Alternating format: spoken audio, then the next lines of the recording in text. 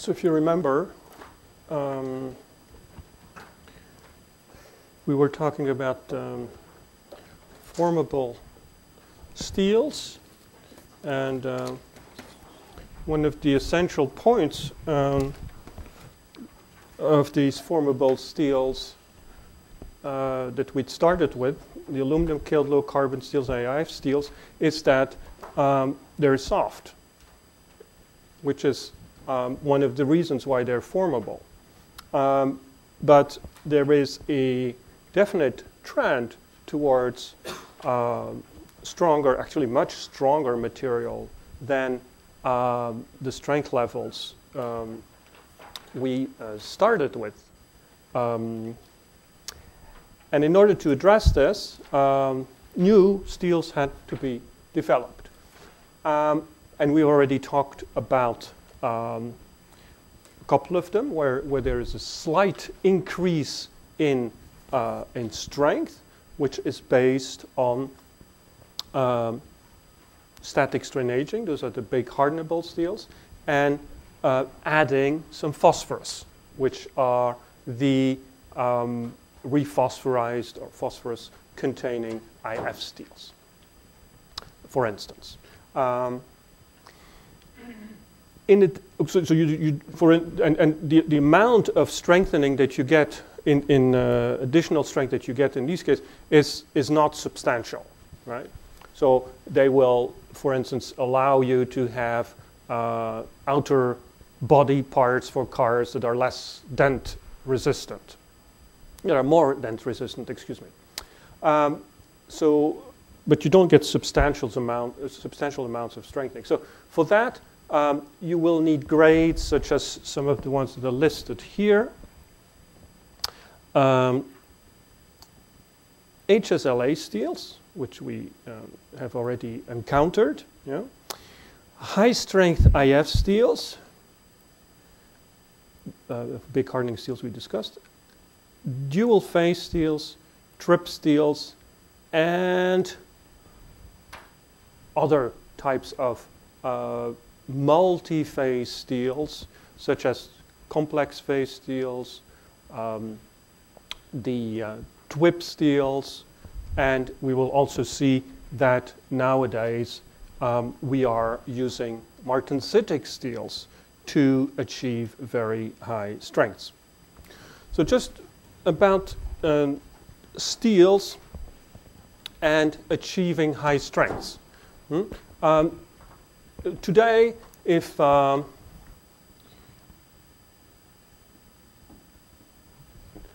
you're out to buy something that has only strength, there are steel grades that give you 4 gigapascal. So very, very high strengths with steels, it's not a problem.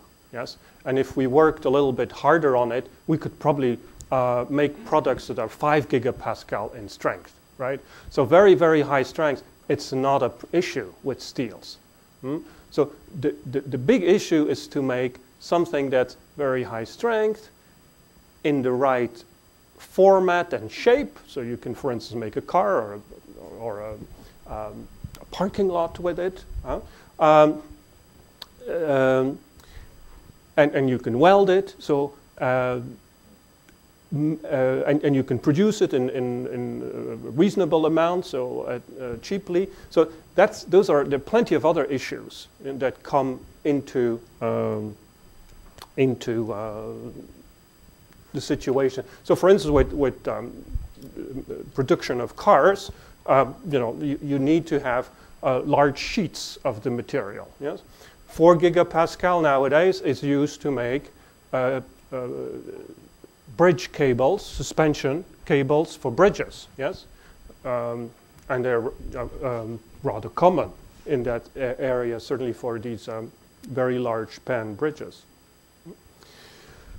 So formability is one of the driving, strength and formability at the same time is one of the driving elements of the steel developments. So, for instance, when you look at the car, you can see obviously the car, the body of the car is also the structure of the car. Yes. It doesn't have, it does have an additional frame or this is this design, this way of design where the body of the car is also at the frame of the car. You attach everything to this frame, yes? You call this monocoque design of cars. Not all the cars are designed this way. Like, for instance, a pickup truck is designed around a frame. You first build a frame, like a truck, yes? You build a frame. And on that frame, you put the motor, the wheels, etc., etc. And then on top of that, you put a cabin, you know, or whatever you want. That's a very different design. Here, you don't have a frame on which you build the car, yes? The car is itself the structure. So you need these big sheets of materials, yes? You need to have parts of these, of the body have to have structural, of structural importance. For instance, this beam here is of structural importance. This cross member here, yes? This tunnel here, yes? But they're part of the body, yes? And then you have closures, like the hood here, the doors, exterior doors, the back here. These are closure, they're panels, yes? They don't have a very large structural job to do as part of the body of the car. Okay, so I will have, in order to build a car, I need the distribution of properties. Yes? So some of the materials will have to be very high strength. Other ones will have to be can be much lower strength. Yes, but they will have other characteristics will be needed. So again, and the problem here is that when you're looking at very high tensile strengths, so you say you're thinking about what we now call ultra high strength steels, yes, those are steels with strengths larger than 1,000 megapascal. So way below this 4 gigapascal we can reach, yes, in principle.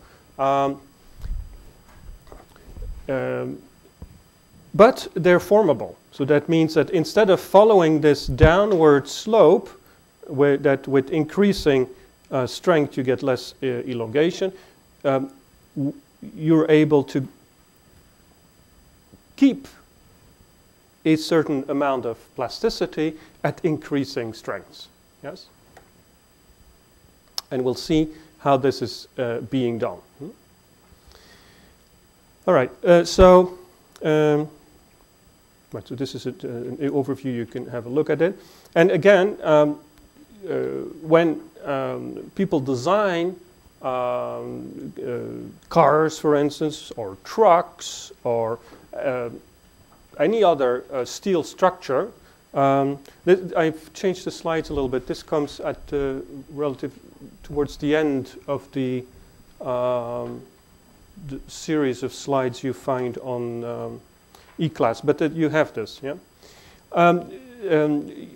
So the parts have all a function, and they will need different properties. For instance, when it comes to very high strengths, you see, for instance, here, let's see, martensitic steels are probably the highest strength. You can see here that these B pillars, yes, these B pillars are made of martensitic grades, yes, and they are covered. You see here they're covered by a dual phase steel, yes, and the outer body, yes, the part you actually see when you open your door, yes, is made of blackish, so bake hardening steel. Okay, so the middle part of the B pillar has actually very strong martensitic grade, and then covers, and then that's covered by a couple of other parts. Yes, these parts all need to be deep drawn. Yes, and during press forming.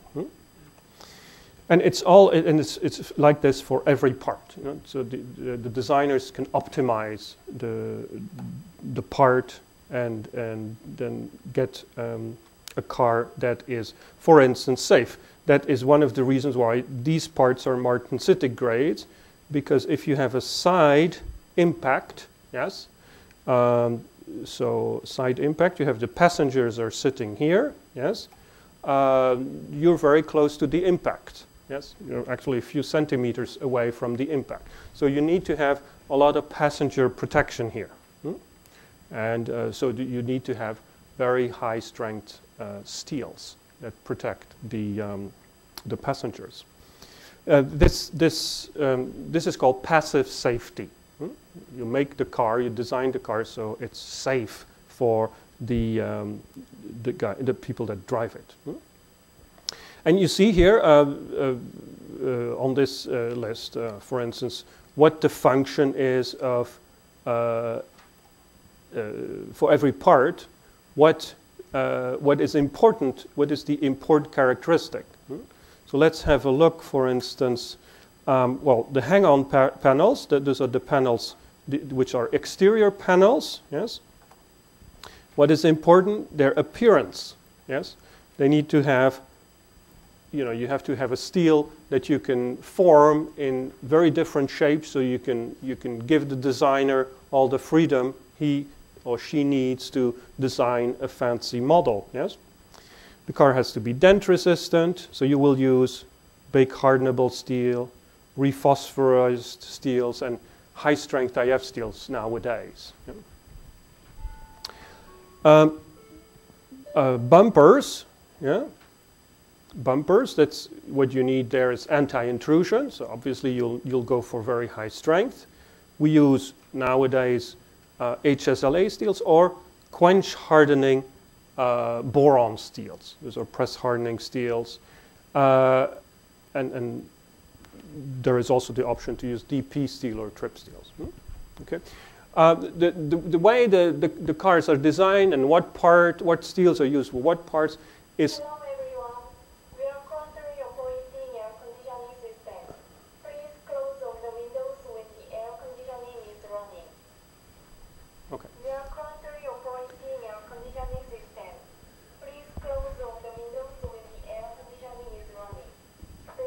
Yes. Okay. The right. So the different car designers will use different materials. So, okay. Obviously, not everybody makes the same choice. There's also aspects of costs and material availability. Yeah? Okay. You may be building a car in a country, for instance, where certain very high-strength steels are not available. Then you'll have to make do with others. Okay. So you can see here the types of strengths we're talking about. So these strengths are high, but they're not extremely high. We're talking about 600 megapascal, 1,000 megapascals, that type of strength, yes? And again, the reason is because we cannot easily increase strength and keep the plasticity present.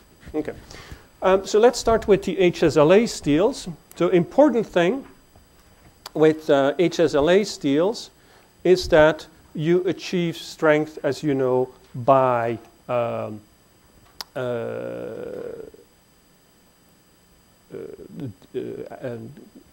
grain size control mainly. You do this with your niobium additions.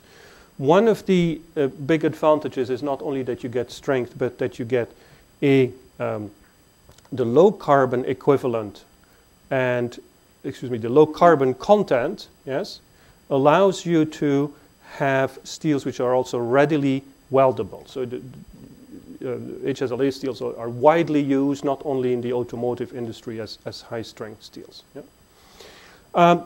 You remember that what the trick is to make the HSLA steels. That is, you do what's called controlled rolling, yes, or thermomechanical rolling, where you are able to control the recrystallization and the grain growth between different passes in the hot strip mill. And you do this by addition of niobium, which really suppresses static recrystallization. So instead of having this recrystallization kinetics, you have a much longer recrystallization kinetics, and so you can accumulate deformation, and that gives you a very small stress. It's very small grains. Yes. So again, the niobium microalloying has two effects. Yes, it works because of the niobium in solution, and it also works because during the deformation we make very small niobium carbide precipitates. Yes, so the solute niobium will suppress recrystallization by an effect of what we call solute drag. So the niobium atoms travel along with moving boundaries, yes? And so they will make it harder for a grain boundary, or a boundary between a recrystallized part of a grain and a deformed part of a gamma grain, yes? They will slow down this boundary and so prevent recrystallization. Same thing with particles, small carbide particles. They will do this, and they will also influence the transformation. Yes? Transformation will be slower.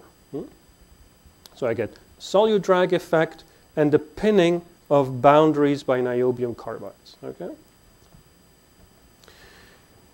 Why do we use niobium? Because niobium is very efficient at doing this, at suppressing this recrystallization. So I don't need to add too much niobium.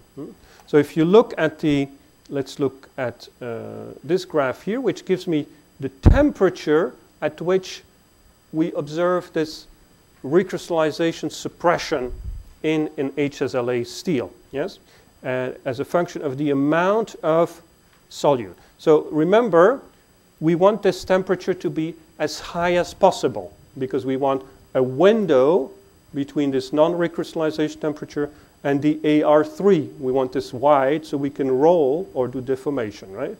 So, okay, so that's one thing. So this has to be, TNR has to be high.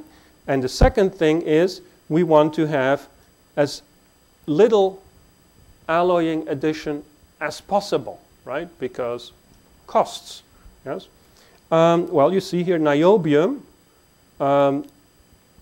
at less than 500 ppm, I can get the TNR temperature to reach almost 1150. Yeah, so that gives me a big window to do the finishing rolling in non-recrystallization conditions. Titanium and vanadium have a similar effect, but it's much less stronger.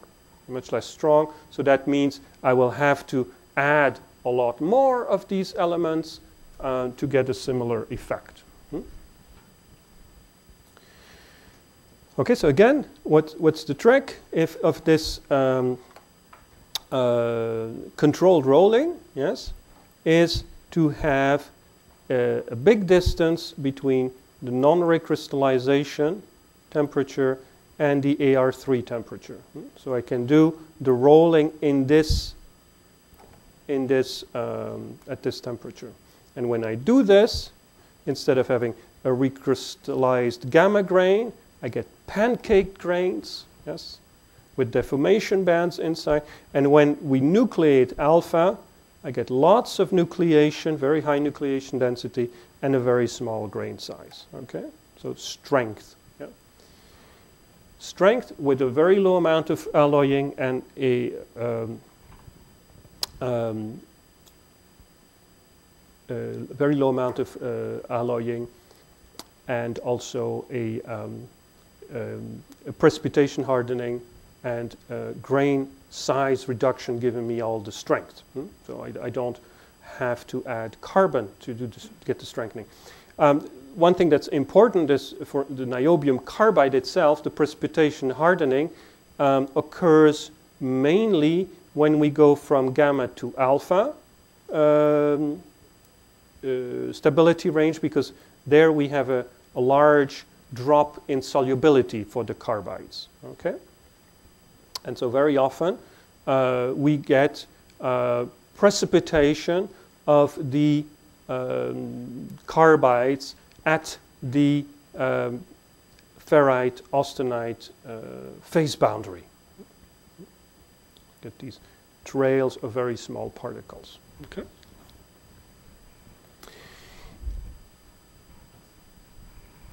We also want to, very often you can keep the structure, make the structure even finer, yes, by using not only controlled rolling, but also accelerated cooling, yes.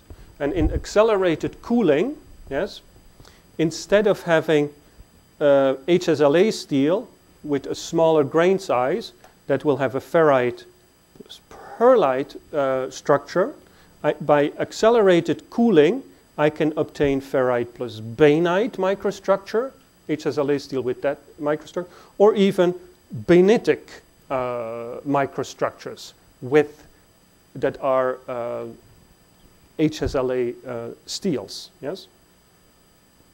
Okay. So let's have a look at some properties here.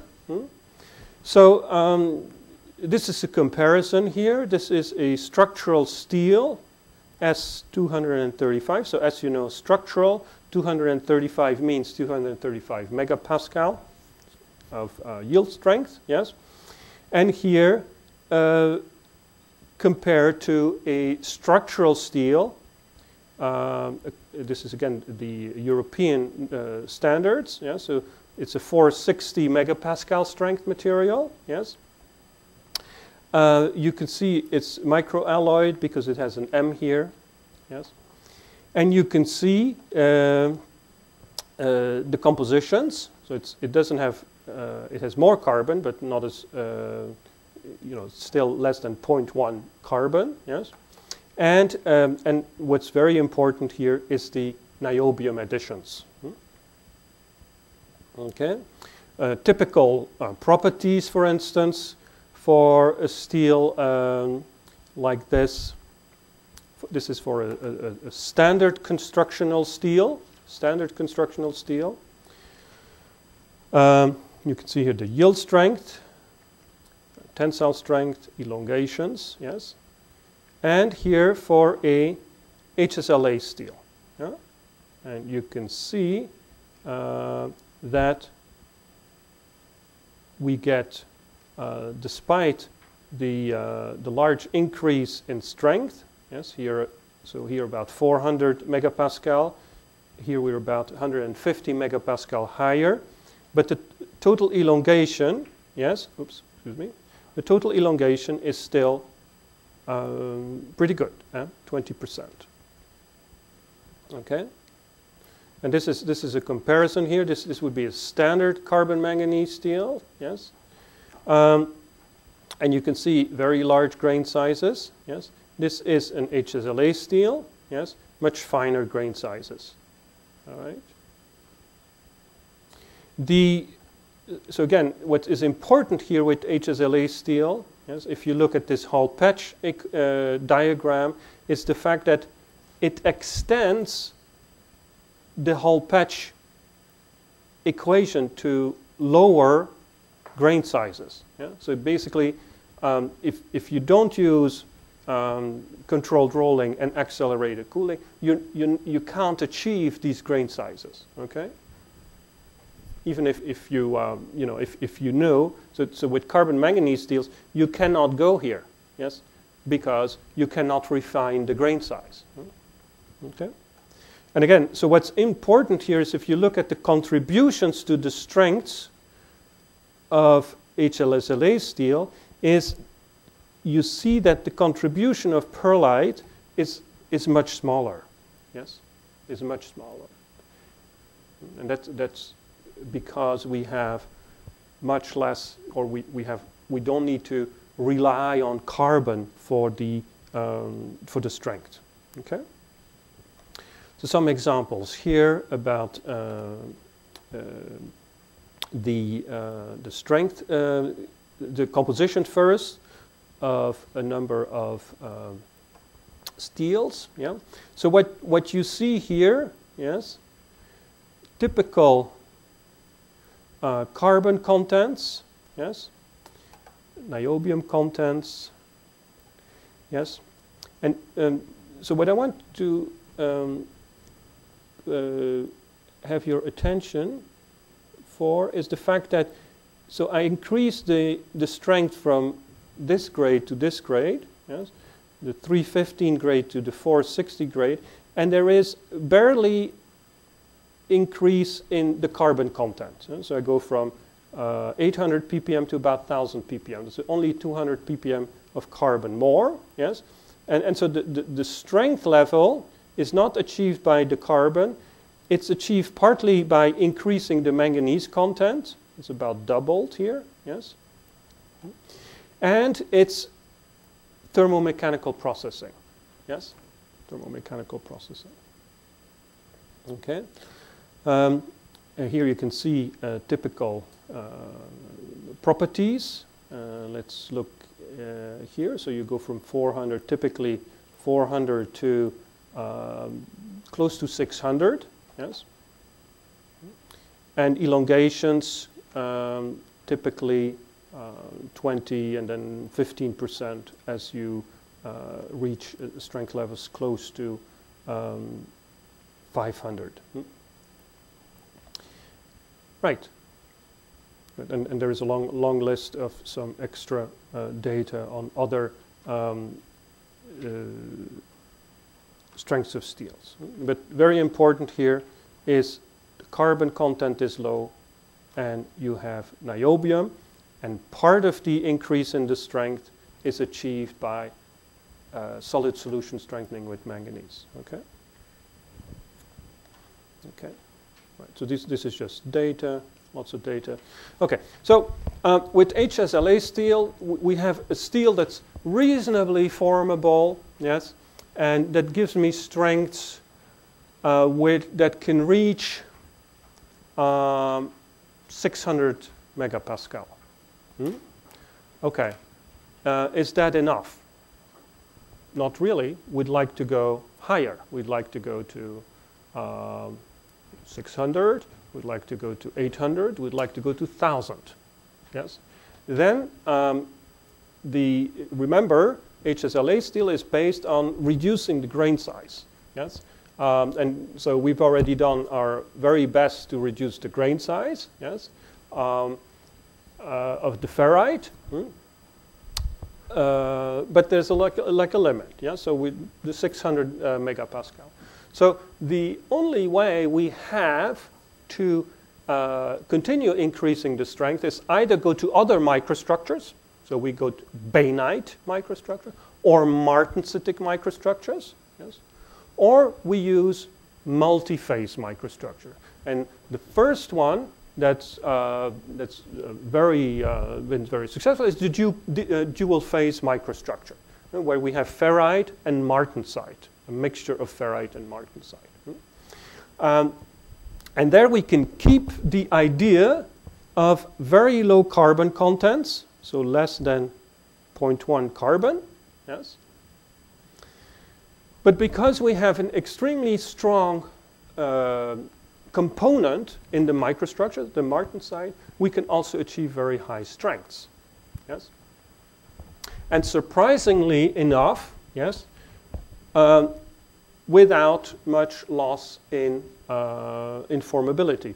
And with dual phase steels today, we can get close to a gigapascal of formable steels, yes.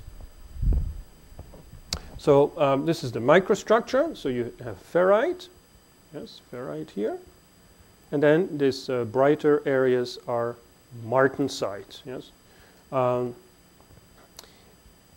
and if you look at the microstructure here in a TM, you see that you got your ferrite grains, yes, and you've got martensite islands, yes, yes, and at the boundary between the two, there seems to be a larger density of dislocations, yes, which are transformation dislocations. Where do they come from? When you will see in a moment how we form the martensite. When the martensite forms from austenite, there is a big volume change, about 4% change in volume, and so the ferrite that's surrounding the martensite is plastically deformed.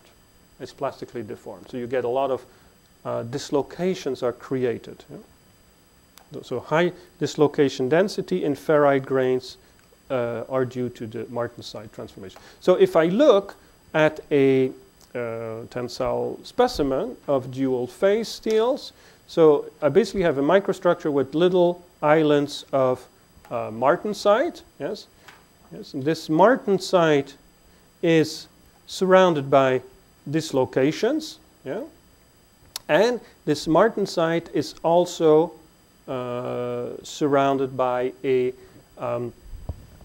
because it expands when it's formed, yes, it puts the ferrite around it under compressive stresses, hydrostatic compressive stresses. Yes.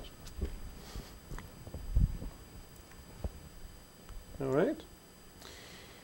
And what is important here is, in particular, because we have mobile dislocations, yes, the DP steels, even though they have about 800 ppm of carbon, they don't have yield points, or they don't have yield point elongations.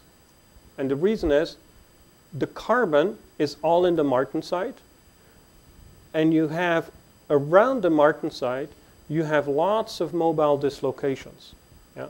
So there is no pinning of these dislocations by the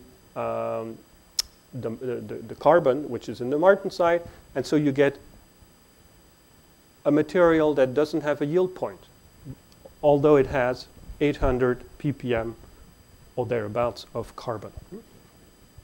So let's have a look at the typical composition. Again, these compositions are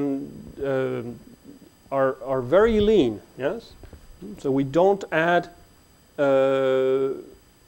anything that's not really needed in the composition. So let's carbon is typically less than 0.1%, and it will be used to harden the martensite. Yes. How does it work? I mean, if you have, because I told you, if you add if you want to have hard martensite, you don't need to have martensite only. You need to have lots of carbon in the martensite. Yes. But if this 0.1% of carbon is actually put in the martensite only, yes, and say I only have 10% of the volume is martensite, that means that the carbon content in the martensite will be 10 times 0.1. Yes, so I will have a very high. I can make a very high carbon martensite in dual phase steel.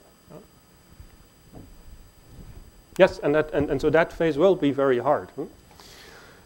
Of course, when I have a lot of carbon in the martensite, it will have an impact on the toughness. The selection of carbon, we'll see that in a moment, will also determine the fraction of martensite I can make in the microstructure. And of course, we try to keep it as low as possible, yes, to keep the material nicely weldable. Manganese in the microstructures is a gamma stabilizer. We'll see we need to have austenite. It also improves the hardenability of the austenite from which I make the martensite. It reduces the carbon activity and it strengthens the ferrite. We also add silicon. Silicon is an alpha stabilizer. Oops, it increases the carbon activity. It generates more polygonal ferrite, or that's because it's an alpha stabilizer. And reasons why we like to add is because it avoids connected martensite particles. You'd like to have the martensite islands to be isolated. And it's also a solid solution strengthening element. Phosphorus can sometimes be added to strengthen ferrite, solid solution hardening. And then there will be small additions of chromium and or moly to DP steels, and that's because, again, we're trying to make martensite. We need to have a hardenable austenite, yes, and we certainly don't want perlite. So that will also help with the carbon. So this is an example here: dual phase steel compositions, a dual phase steel here, another one here. This is for hot rolled dual phase steels. Carbon contents of a so what we basically have is you start with a standard carbon manganese steel, right? And so it will contain 0.1% carbon, 0.25% of manganese. We add additions, dual phase steel additions.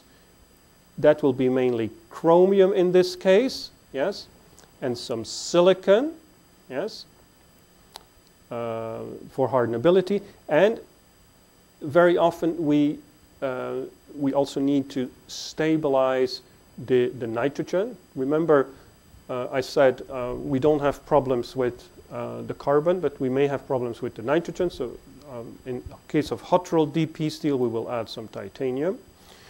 This is another concept here. This is the base steel has somewhat less carbon, 0.5% of manganese, and the DP additions are again silicon, a little bit of chromium, a little bit of phosphorus. So depending on the choices that a designer make, you will get you may have slightly different compositions. Yeah. Okay.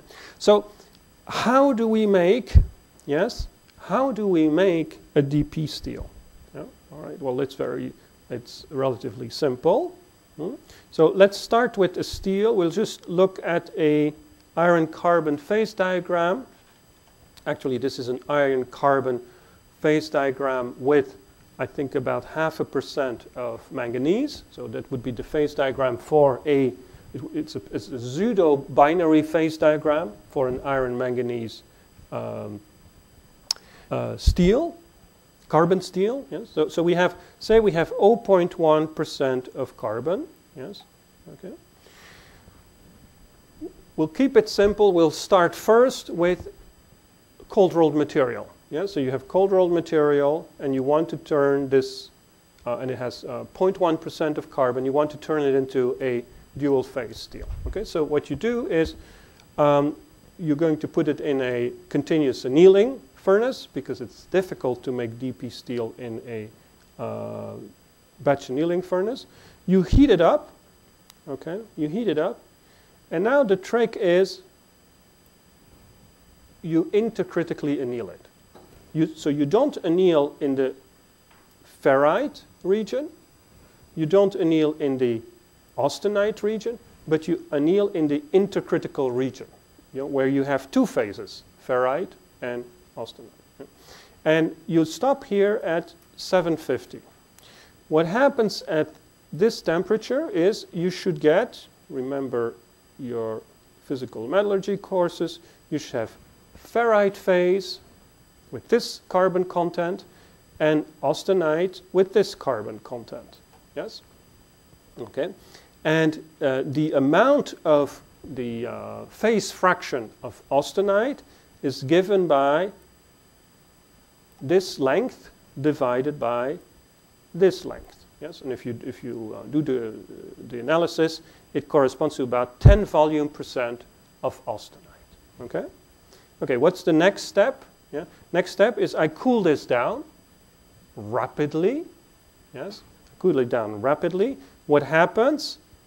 Well, I cool down rapidly because the carbon content has increased in the austenite, yes, the material is now hardenable. I can make martensite. So if I cool down rapidly at around 250 degrees C, the transformation to martensite starts, yes, and finishes, because the MF temperature is also above room temperature, yes, okay. The amount of carbon that I have here is 0.6. And so I need at least 0.6% of carbon to get this right. And so in now this is the phase diagram. So that's the equilibrium phase diagram, right? Okay. So what happens when I do the I design the process? I have to look at the TTT diagram, yes? So, and of course, I have to look at the TTT diagram of this phase, yes? This phase, not this phase, right? That's because that's not the one that transforms. I have to look. So, okay, so now what I do is this austenite here, I have to cool it down fast enough so I avoid formation of bainite and formation of ferrite. And so this is one of the reasons why I add the chromium, yes, to avoid ferrite and bainite formation and get a material that's hardenable, yes.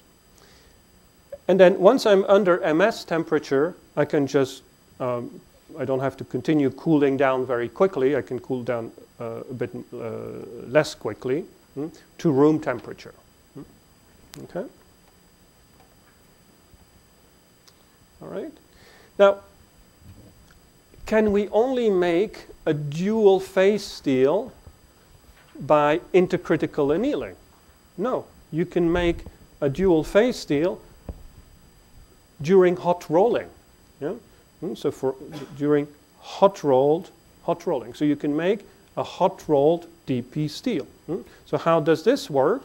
Well, again, we look in this case at TTT diagram, right? So we start with austenite coming out of the finisher. So the tandem mill of the hot strip mill. Yes, you come out of the finisher. You've just rolled it. It's fully austenitic. It contains 0.1% of carbon. Okay. So what do we have to do first? Cool down very quickly? No. First, you have to keep the temperature at around 850 degrees, so that you form some ferrite. So that you form close to 90% of ferrite. Yes. Once that is done, you have to cool down quickly, yes, to the coiling temperature, yes,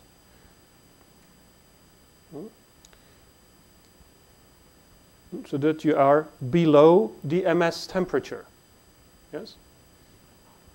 Okay. You understand? So you cannot do a continuous cooling. You have to do a stepped cooling. Yeah? First transformation to ferrite, then cool down to the MS temperature, yes. And when the material is coiled, you do you complete the transformation to martensite. So let's have a look here. Same thing, yes. But with a little bit more explanation here. So I cool down my austenite, yes, to below the AR3 temperature. So the AR3 temperature on this diagram would be somewhere here, right? This AR3 temperature. Yeah. That's the temperature below which the ferrite formation starts, right? So in this range, I'm in the range of ferrite plus austenite, if I have the step in the cooling at this range. So this temperature sets the amount of austenite or the amount of martensite, yes? Why is that? Here, this temperature here. When you decide what this temperature is, you automatically decide what the volume fraction is of your ferrite and austenite. Okay? Okay, and then I cool down, yes, to the MS temperature. And that's between 200 and 300 degrees C. Yeah? So that means I have to cool down quickly and very low. Yes? 300 degrees C. Remember, for low carbon steels, aluminum killed low carbon steel, or titanium, what was a low temperature of cooling, or 550, when we want to keep, for instance, aluminum nitride in solution? Yes? Here you have to do considerably lower, 300 degrees C. Yeah? But once you are below 300, you can cool down slowly, because the martensite transformation can occur slowly in the coiled material.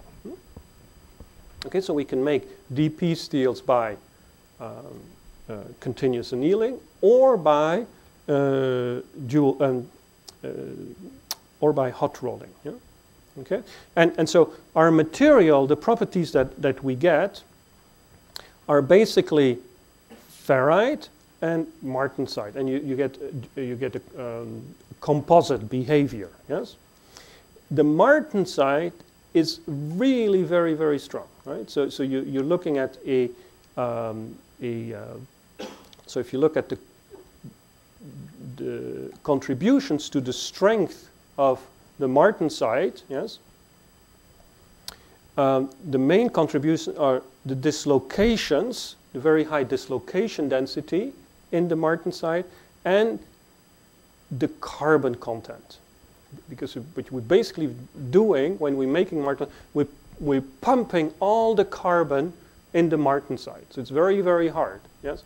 And it's got strength values here calculated. It's close to 2 gigapascal and more. The ferrite, in comparison, is really soft. Yes, you can see different contributions to the strength. So when you deform the material, there's a very large partitioning of stress and strain. Ferrite does most of the deformation, and the martensite is the load-carrying phase. Right, so let's have a look at some typical dual-phase steels that are very widely used nowadays. DP500, DP550, DP600, yes? Very large elongations despite the strengths, yes? Even here, an HSLA steel at that amount of strength doesn't have near this elongation, yes? Has about half of it, yeah? So you get a material that's indeed very formable also. Yeah. Okay, and so here we have a number of standards here. Again, so you can have strength levels around tensile strengths of 450, yes, all the way up to twice that level, 900, 980, close to 1 gigapascal, yes. And you still have some elongation at these very high levels. Yeah. All right, so is that the limit? Is that the limit? Can we expand this DP idea further? Yeah.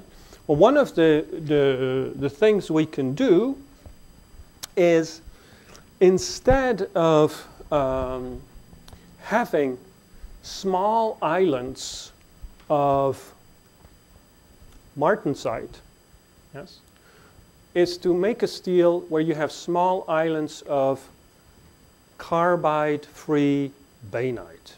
Okay? Okay. what is carbide-free bainite? Well, so first of all, the steels that we make this way are called transformation-induced plasticity steel, or for short, TRIP steels. TRIP steels make use of a phenomenon that's called the TRIP effect. Yeah? It's transformation-induced plasticity steel. And if we look at the microstructure, it's actually very similar to it looks a little bit different, but it's actually very similar in concept as the DP steel. So you have ferrite, yes, and then you can see other smaller phase, islands of another phase throughout the microstructure. And so if you look at this finer the finer structure of these islands, this is what you see. So instead of seeing something that's homogeneous, yes, you see this kind of microstructures. And this microstructure, this phase, it's called bainite. It comes from carbide-free bainite. So it's a type of bainite, but as the word says it's carbide-free. And it consists of two phases. It consists of bainitic ferrite, yes, and so that's the dark phase here, yes, and it consists of retained austenite. So that's this brighter phase here, yes. Okay. So in order to really grasp the structure, yes, of this carbide-free bainite, we will look at, for instance, this part of the microstructure in a TM, yes, and this is what you see. This is such a microstructural constituent, yes, and this thing here, yes, that is carbide-free bainite, and it consists of lats. You see these lats here. You can't see them very well, but there's some lats here. There's other lats here. Yes, you've got lats of bainitic ferrite. That's basically lats of ferrite. Yes, that are free of carbon. There's no carbon in these lats. Yes, where's the carbon? The carbon is all in this retained austenite. Okay? And because there is a lot of carbon in the austenite, it does not transform. It does not transform to martensite.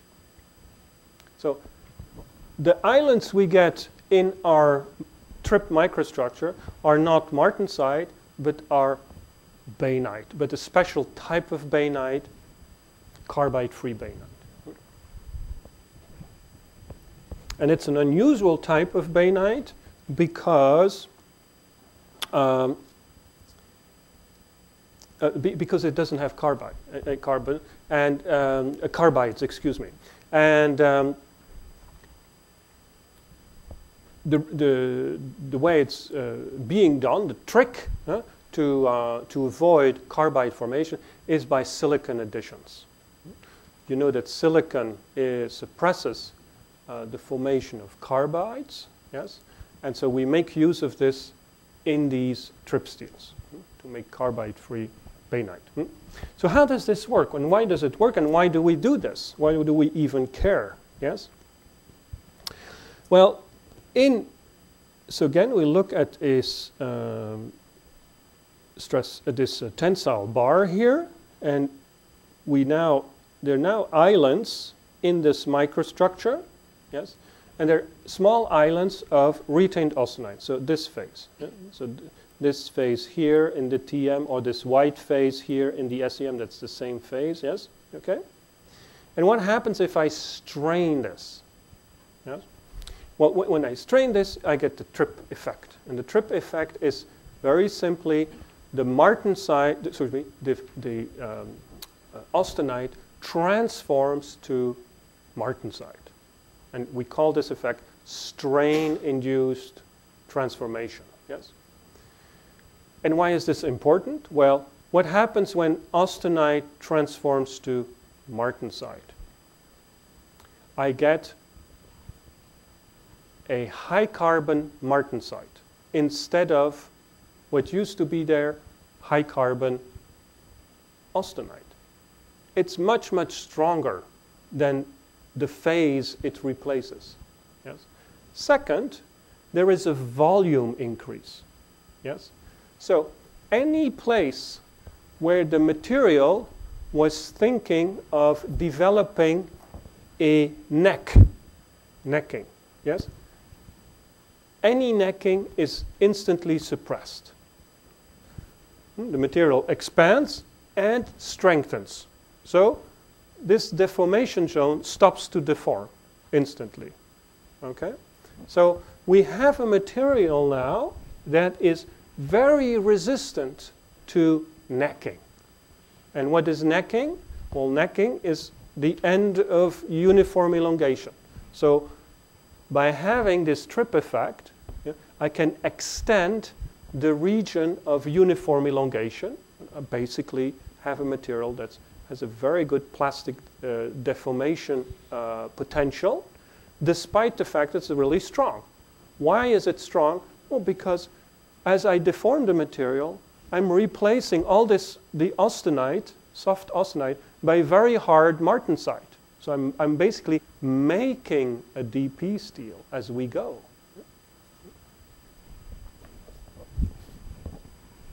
So that's a very clever material. So how can we make something like this? Well, let's look at a phase diagram first. Okay. In the case of trip steels, we start with a little bit more carbon. Yes? A little bit more carbon.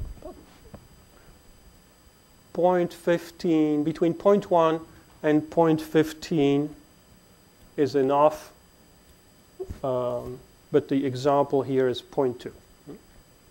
So what do?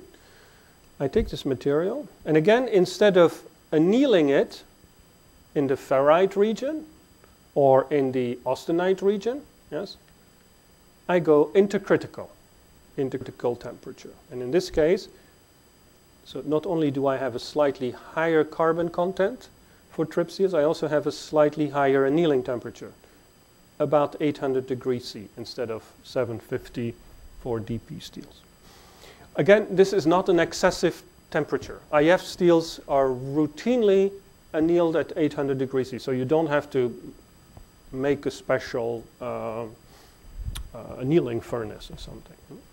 Okay. So you have here, at this temperature, you make ferrite and austenite, yes? And you have about 50-50, 50 volume percent of austenite and 50 volume percent of ferrite. Okay, now what do? I cool it down. I cool down.